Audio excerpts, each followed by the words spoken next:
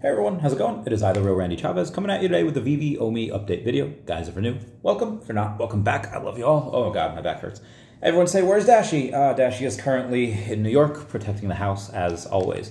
So we have a little bit to go over here.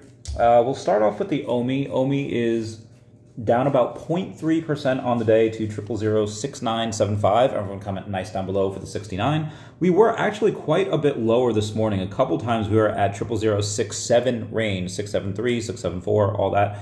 We were able to get it up a little bit just because there were some buy orders. I had to go and kind of tell people like, hey, if this is your first time buying OMI, here's what to expect, especially if you're in America. And if you don't want to use a VPN to MEXC. MEXC is the most recent exchange that we have that Americans technically aren't allowed to use, but they are, they can if you use a VPN. Not really supposed to do that. It goes against terms of service. If you can, great. People buy it and they move it off all the time. Danny the Bull is someone that says he does that all the time. But for anyone that does not want to do that, here is the blueprint for buying. If you have a Coinbase, all you have to do is take that Ethereum you have on Coinbase, send it to Coinbase wallet. If you already have a Coinbase wallet, you could just buy the Ethereum on there. And all you have to do is you have to swap your Ethereum for a OMI. There's a little button that says swap over there. You have the Ethereum, you swap it for a OMI. You can't just type in OMI, it has to be a OMI. But you literally have to spend about $2,500 at a time. That's the rate at which I could buy this morning. And sometimes it won't even let you swap that much. The reason I decided to make this post because there was a guy named Michael Alamillo. He goes on Facebook and says, bruh, how are y'all buying large amounts of OMI? And, you know, he tried to purchase not a crazy amount, 28,000. And if he would have done that, he would have lost $6,000. He would have only gotten $22,000 worth of OMI. The network fee and the Coinbase fee would have been fairly negligible at about $260, maybe about less than 1%. But he would have pumped the price 20% with that. And that goes in line with what I was telling my friend this morning. I was shooting her a text. She's like, hey, how are you buying OMI? And I just said, you know, from this Coinbase wallet. But at the time I was texting her, I couldn't even buy $2,000 worth without pumping the price 6%. And that's a really small amount to be able to pump the price 6%. I would have gotten $1,861 out of that, minus another $50 for the Coinbase fee and the network fees, etc. But eventually I was able to buy a couple, about $6,000 worth, give or take, just with all that stuff. So outside of that, I was able to go and buy, like I said, that amount of OMI. I did get a little bit more flow just because that was down to like $1.20 today. And then I also decided to go and get, if I can bring it up, a little bit more of bumper as well, just because when we were on, what were we on? Around the Akomiverse on Monday, Jordan Rees asked us, what is your favorite coins outside of OMI? Dr. Stuff said Entangle, NGL, so I got about $1,000 worth of that. I, of course, said Definity because I love them. And even though I love bumper as well, when Crypto Rain says his favorite outside of Akomi is bumper, I just had to get a little bit more today. And again, just keeping things open, when I go do and get a little bit more money towards the end of the month, I will be getting a little bit more DCAT, just to dollar cost average. Again, most of the DCAT I bought, it was at like a $7.5 million market cap. And now it's about a 2.5 million. So I'm just going to dollar cost average a little bit on that. I'm not going to go crazy and do like another 5 figures or anything. It'll be in the small, I don't know, maybe like $1,000, give or take. Again, I'll keep you posted on that. Moving on here. Kind of flat for certain things. Bitcoin only up 0.5%. Ethereum down only 0.5%. BNB up about 4.5%. Solana is down almost 3%. XRP down over 1%. Dogecoin up 4.4%. So it's really hit or miss. Toncoin, even though that has kicked Cardano out of the top 10% and is down, or the top 10 on the crypto charts, and is down 0.5%, it's still up 33% on the week. Cardano down another 4% on the day. So that's widened it to actually 2.8 billion difference between Toncoin and Cardano. So we'll see, and Cardano has a crazy community. So we'll see if they can get back in the top 10 soon. We do have a bunch of other crypto news as well before we get to the Veve stuff. We have Hong Kong subsidiaries of Chinese asset managers apply for spot Bitcoin ETFs. Crypto exchange monthly spot volume doubled in March, reaching 2.5 trillion for the first time since 2021. The spot Bitcoin spot ETF saw 18.3 million net outflows, less than Monday's 224 0.8 net outflows. Hong Kong is set to approve its first spot coin Bitcoin ETF in April. So that is this month, in the next couple weeks. Spot Bitcoin ETF cumulative trading volume crosses the 200 billion. Former FTX exec Ryan Salesman sentencing set for May 28th. Bitcoin miner manufacturer Ardeen raises 80 million in Series B ahead of the halving. Got an email yesterday saying Disney Pixar Cars Volume 1 digital pins are speeding into early access. This is your chance to prove your fandom and participate in the newest open edition release early access. Click the link, blah, blah, blah. Pinnacle sounds like that they're trying. I think Steph had posted over on her X account that she was bringing her physical pins to Disney, just hoping to do some trade. So the physical pins for Disney is actually really big. It's just the digital stuff that I haven't really seen too many people talk about yet, even after this email, which is supposed to go, the release is happening and will only last until April 30th at 12 a.m. Eastern Standard Time. Yeah, I just don't see that really doing that well, just because I haven't seen a ton of people go and talk about it yet. So I had somebody yesterday say, like, hey, won't the 5th drop of the Wolverine, because Wolverine, that's drop that we're getting on Sunday, is going to be 1 of 5. Like, they're going to drop 4 other Wolverines on top of that. And I said, won't it be a first edition and not a first appearance? So be advised, first editions are like art, maybe like a car or like a poster. That's what a first edition would be like.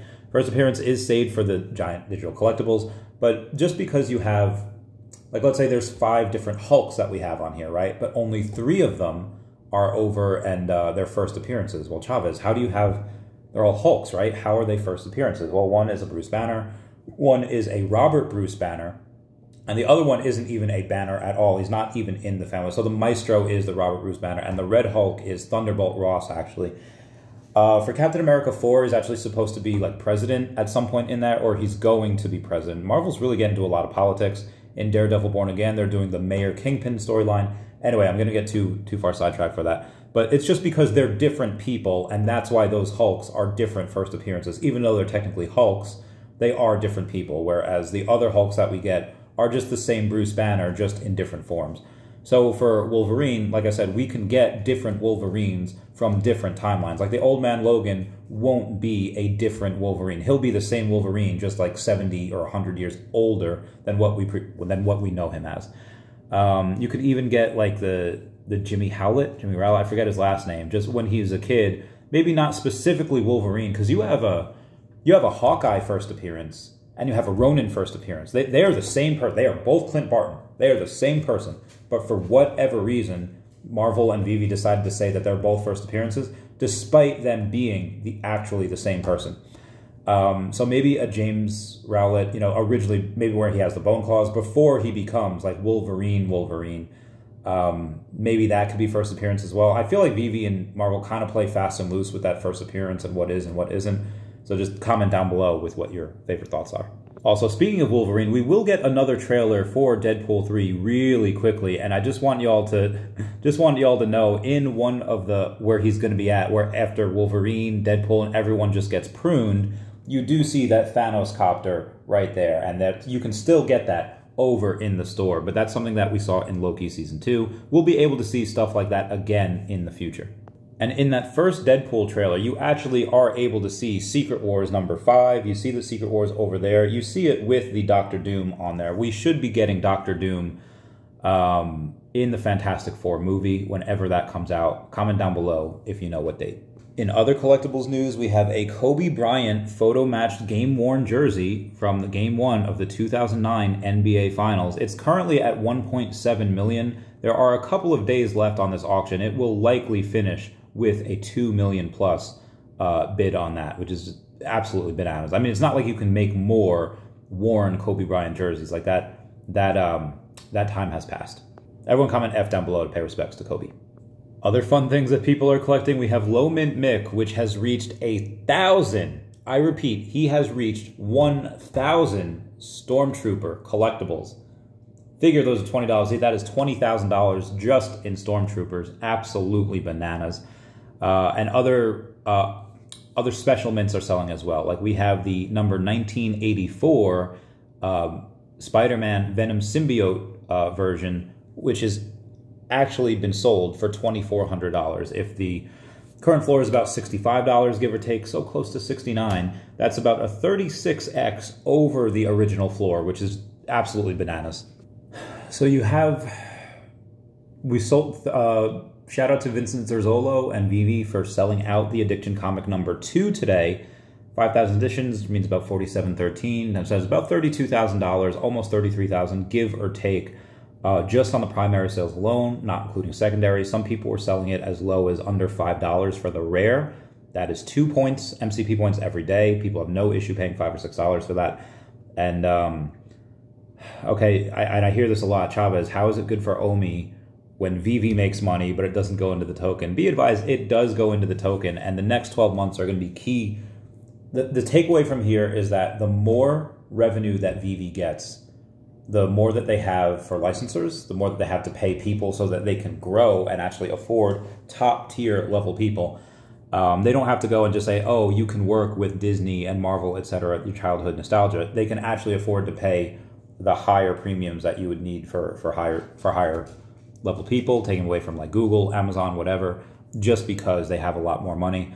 And outside of that, you're able to go and pay for Veveverse as well. I mean, you have right now, I don't know where on the priority list Veveverse is for the company that's doing it. Cavernous. I brain dirt on the company name for whatever reason. I don't know why. Been a crazy couple weeks. Anyway, yeah, let's say if we're number 2 or number 3 on Cavernous's list, if we get a little bit more money, and we swing it that way, hey, maybe we get to number 2 or number 1. Now, obviously, Cavernous also has a obligation and partnership over to Epic Games, which Disney just bought $1.5 billion in. So, you know, I don't know if we're ever going to be able to match Disney's money, but that's just letting you know we can move up in the priority scale for certain people the more money we have. So not only do we gross 32,000 with that this morning, I'm going to say another 20-something thousand-ish with the comics that we had today. There was a bunch of new different ones, and actually an interesting story here. So Ultimate X-Men number 2 sold out a lot quicker than Ultimate X-Men number 1. Why? Well, there is a first appearance that is on the number 2. That's fine, and I'll show you Peach Momoko's post in a second. But they did technically both come out on the same day. But if you go and you search, like, so be advised, they're both the same quantity, like both the same amount at 980 or 980 of them. But number 1 really wasn't easy to find because you had to go to the number 2 and then scroll to find the previous number 1 issue. So not too many people knew about it. So like even people on Spaces didn't know about it until somebody saw. Somebody mentioned it and happened to mention it over in Spaces because no one was actually, number 1 was actually released over a week ago. So when you go on the app and sort by release, this week it didn't come up just because it was released last week physically.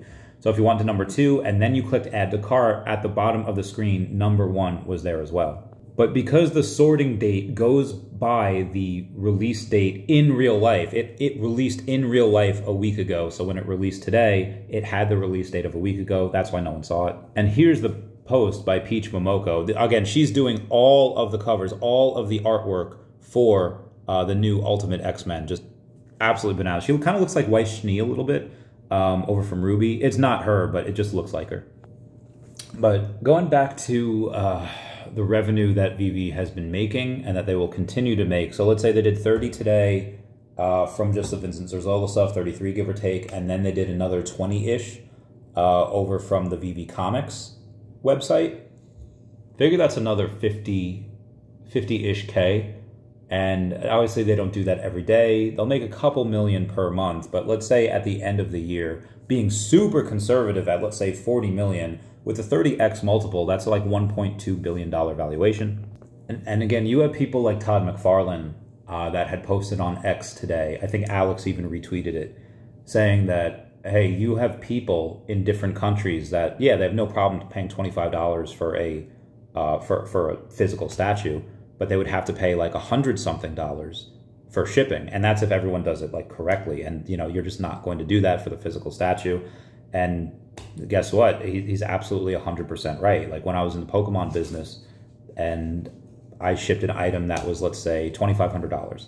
Okay, I ship it to the UK. The shipping might not be that much, maybe an extra, like $150, give or take. But then they had to go and they had to, okay, this is an import from a different country. Because of Brexit, they had to pay a huge tax of like another $500 to $700. And just people are just not going to want to do that. So it's digital collecting is much superior in that way. And then he also goes on to mention, hey, guess what else we have? We have people in China. People in third world countries do not have houses like this.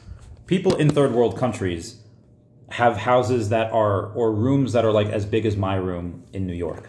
And my room in New York is 100 square feet, give or take. People don't have room for physical collectibles. You have a couple of different things, and then that's it. Then you suddenly don't have room for your bed. Then you suddenly don't have room for this.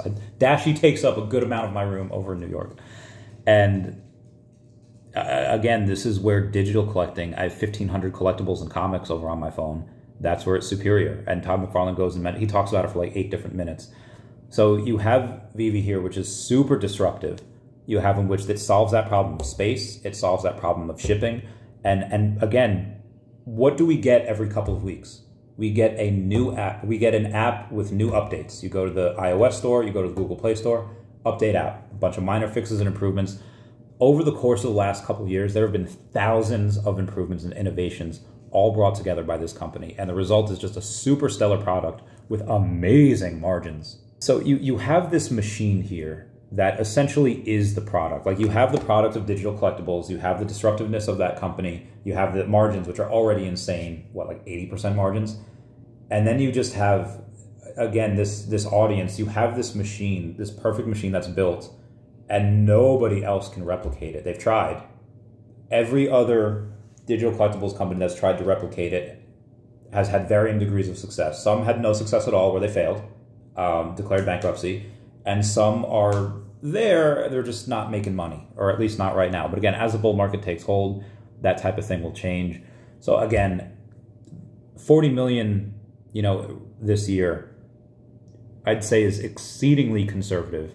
And again, what else can they use with those profits? I would really love it if they were to go and buy another company and just be able to go and say, hey, now we have you. They can take some of the workload off of who's over on Veve and OMI, and they could put it on the new company. But David did say that he wanted about 500,000 by like 2025, which is next year. That'd be 500,000 if we can get those people at monthly active users.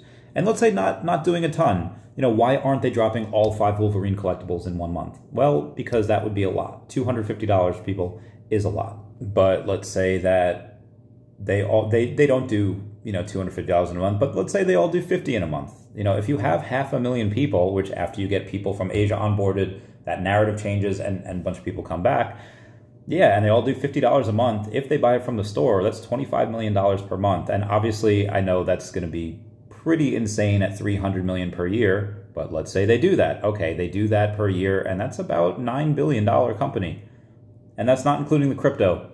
So yeah, when I say that revenue is important for Veve, if you're a $9 billion company, just from that 30x multiple, your crypto is going to go insane. And people wonder why I think, like 8 to 10 cents is my base case, and why 15 to 20% is a achievable bull.